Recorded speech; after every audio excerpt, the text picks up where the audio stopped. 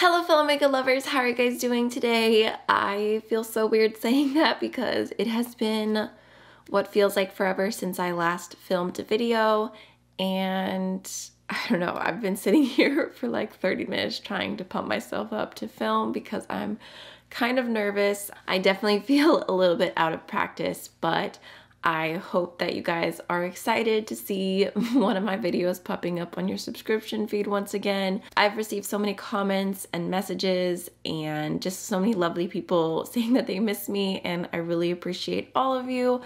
I am not done with YouTube. I just took an accidental really long break because there's been so much going on in my life personally, but I am here and I am gonna try and get back to regularly posting videos for y'all and putting my heart back into this because I do love doing YouTube. I love the community that we've built together and I really do miss it.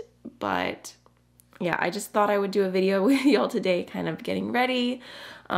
Just my like everyday makeup routine that I've been doing recently, because I have honestly been very basic with my makeup these last few months, and I thought I would just do what I always do and make it easy while I chat and just kind of talk about where I've been, what's been going on in my life. I'm just gonna start off with the L'Oreal Skin Paradise Water Infused Tinted Moisturizer in the shade Fair 01.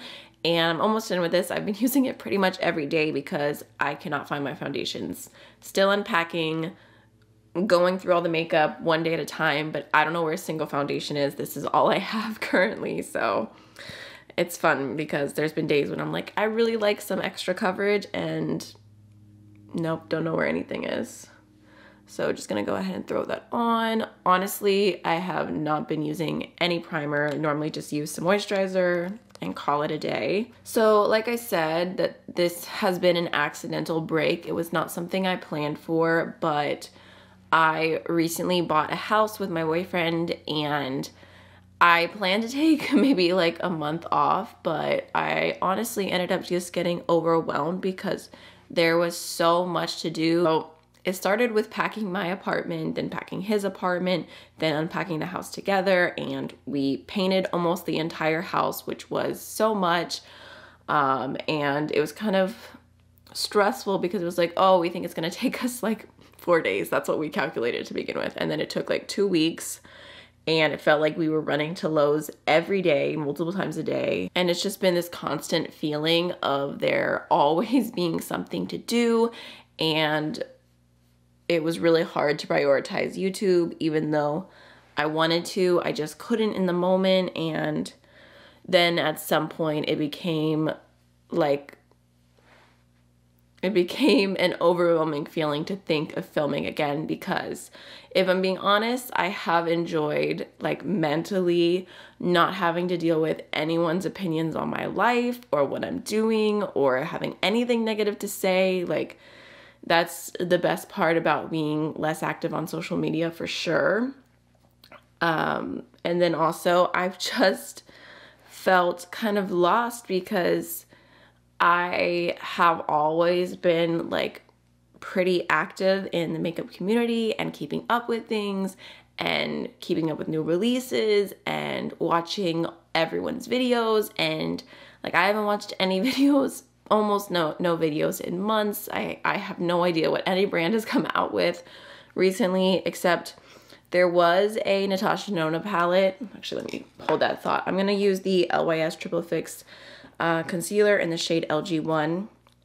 There was a Natasha Denona palette that I bought, and then they refunded me without saying anything, and after the fact they said that they can't ship to P.O. boxes, and I was like, really? Like, you couldn't have reached out to me? I could have given you an address or whatever, and it took days before they even refunded it, and I don't know, it was kind of annoying because that was the first makeup product I'd wanted to buy in a really long time, and then I just didn't end up buying it, and now I'm fine, honestly. Just the thought of like jumping back into everything and feeling underprepared kind of held me back, so I hope you guys will be patient with me and bear with me and let me know like what you want to see from me, what I've missed out on, if there's been any really great makeup releases you think that I would like, because I have not been purchasing any makeup. But I do actually have a bunch of new makeup releases that I've been sent in PR over time, and I do feel kind of guilty about not using them yet. Especially I have Teresa's collaboration with Lethal Cosmetics, and then I also have Batty Bean's Hollow Bean palette with Shroud Cosmetics that I really want to play with and support them. So you guys will just have to let me know what you want to see. I also have some of the new Odin's Eye Christmas collection. I have the new Blend Bunny palette, and they came out with a liner and some lip products, so I do have those. And then also the new Adept palette and face palettes. So yeah, I mean, I have like a million things to play with. And like I said, I've basically just been doing my makeup the same way every day and being super boring, but I'm excited to switch it up again. Although hopefully no one's too disappointed. I feel like I'm definitely more of a neutral queen recently. I'm going in with Milk Cosmetics Golden Hour Blush Light. Y'all, I'm obsessed with this blush. I don't know if you could tell. I've been using it non-stop. It's just the prettiest formula. I want every single shade, honestly, but this one is beautiful. So I've been happy just using it every day. Can't remember what I was talking about, but like I said, it's been crazy owning a home and everything that goes along with it, and like just making it less of a house and more of our home has been a whole process.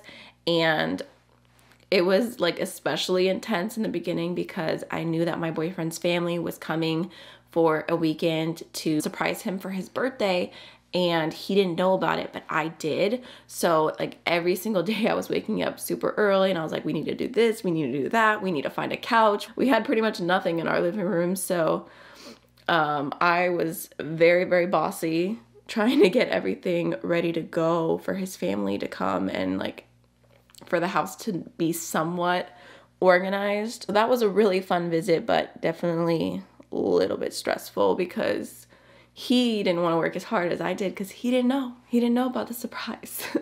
He was like, can we just chill out for a few days, please? And I'm like, no, absolutely not. So now I'm going to go into the Alamar La Costa highlighter, which has also been my go-to recently.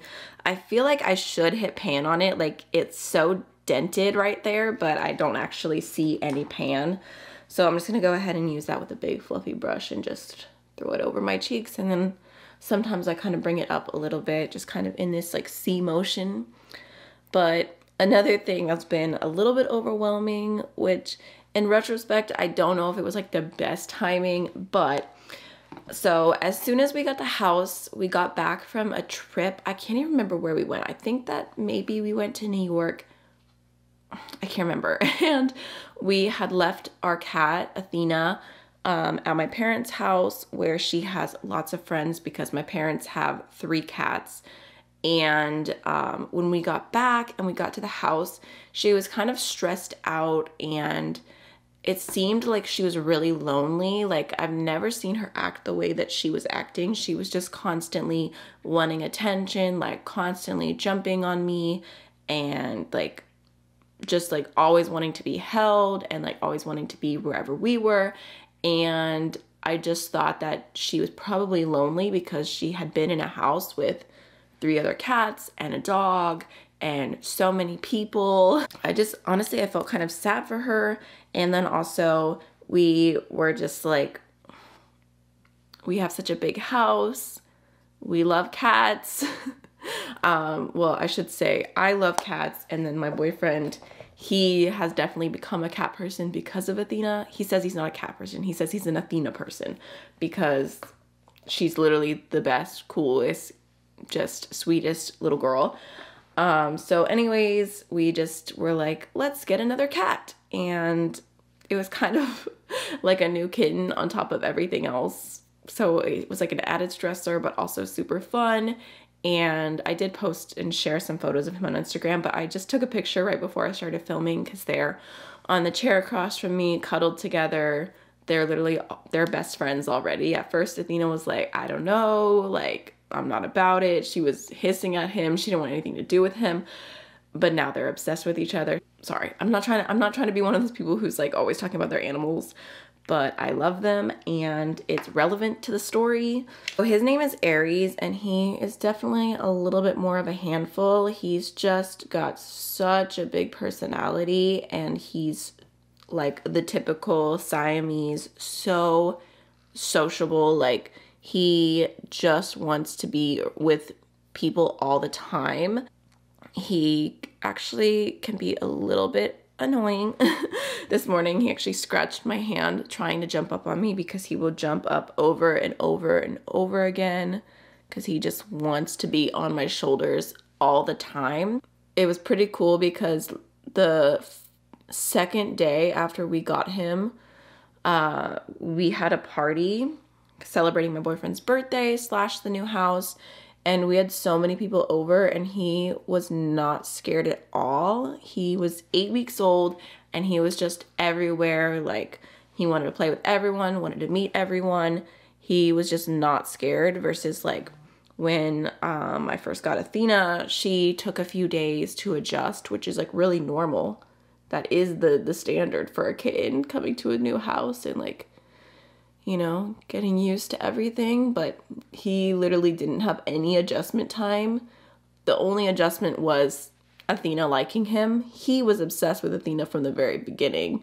He acts like he's like 4 times the size that he is. He will play so rough with her and it's pretty funny. He's just not scared of anything. So that's really nice, but at the same time, he's also very like, I'm surprised that he's actually sitting and not like meowing like crazy right now because he's also such a big talker. Again, being the boring girl that I am, I'm gonna go into the Natasha Denona Mini Lila palette, which I've been using so much. Actually, let me start with the La Costa highlighter first. I love using this as eyeshadow as well. I'm just gonna take a Sigma E54 and start that off on my inner corner. Just as such. Oh, he's sitting beside me. I think he knew I was talking about him. I'm gonna go ahead and just bring that up into my crease a little bit and then over. I've gotten really good at doing this makeup look. I'm kind of taking my time right now, but I will do this in the car in like 10 minutes. And I always kind of just feel like my best self. I feel like it's just easy. It does what it needs to do. And then I'm gonna go into a Sigma E38, go into the Mini Lila palette, and I'm gonna take this light brown right here and just throw that into my outer V. Oop, I just realized I forgot eyeshadow primer, which is true to me because I've been terrible at remembering eyeshadow primer. Sometimes I'll throw down a concealer, sometimes a primer, but sometimes I just forget. So just gonna go ahead and throw that in the outer V. And then whatever's left over on the brush, I'll kind of bring inwards, just blending it into that gold. And then I'm also going to take that shade on a flat eyeliner brush from Sydney Grace and just pop that along the outer half of the lower lash line. Okay, now I'm going to go into the light gold shade. Just going to pop that on the inner half of the lower lash line real quick. And then also grabbing that on my flat eyeshadow brush and just popping that in the middle between the matte shade and the highlighter. What are you doing? Now I'm going to go into the L'Oreal Lash Paradise mascara and just coat my lashes. I feel like I bought this mascara years ago when it first came out and I really liked it, but I bought it again recently and I've been using it because I have it and it's open and I don't know where any other mascaras are right now, but I don't really like it that much, honestly. I feel like it was better in my memory. I don't know if it's changed or what, but I feel like, I mean, I guess it looks okay, but at the same time, it's kind of clumpy. Okay, so I've kind of already almost finished my makeup. All I really have left is lips, but I thought I'd chat a little bit more because the other thing I feel like I've been doing a lot of well away from YouTube is just working on my mental health. And honestly, I was struggling for a while there. I was having some of the worst anxiety of my life. I didn't know what it was from at all.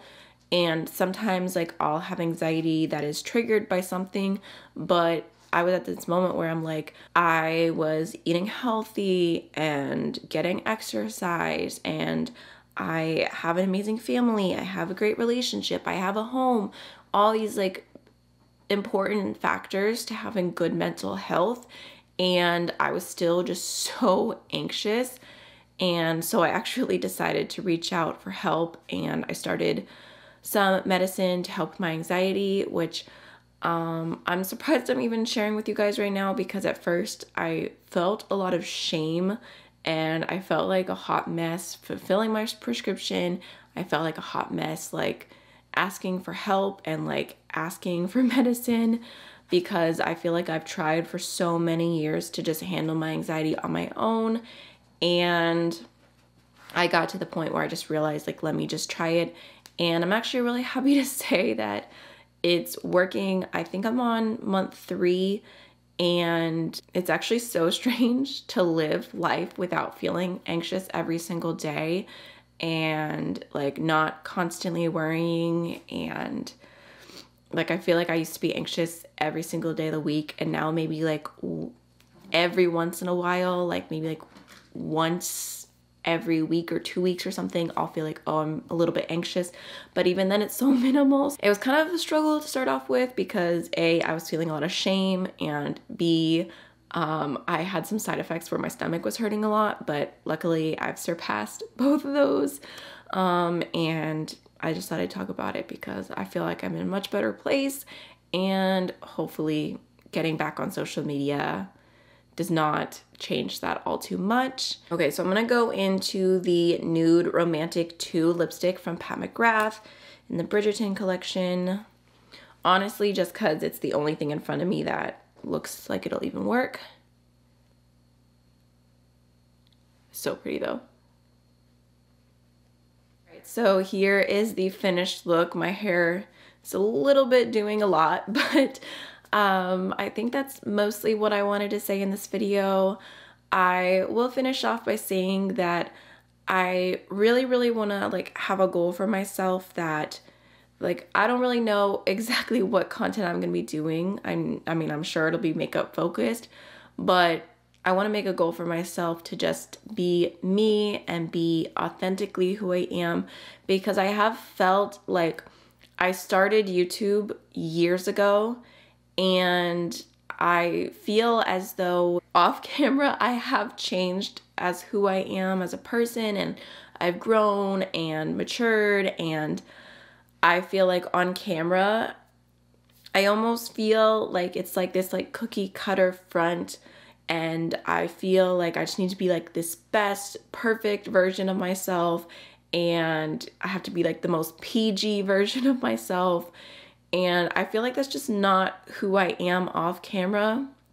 Like, I like raunchy jokes, and I like to party, and I like to have fun, and like, if there's a shot, I'm gonna take it. I don't know, it sounds so stupid, but I just feel like on camera, I just haven't been accurately representing myself.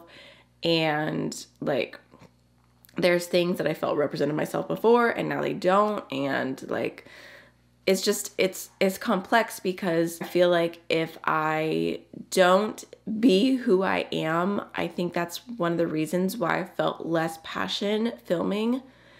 But also at the same time, I feel like if I'm authentically myself, then some people won't want to watch, and I think I just need to like come to terms with that. Like, you don't like people who make jokes or who curse sometimes or who drink or smoke or whatever, then like, I don't know, I just want to be myself.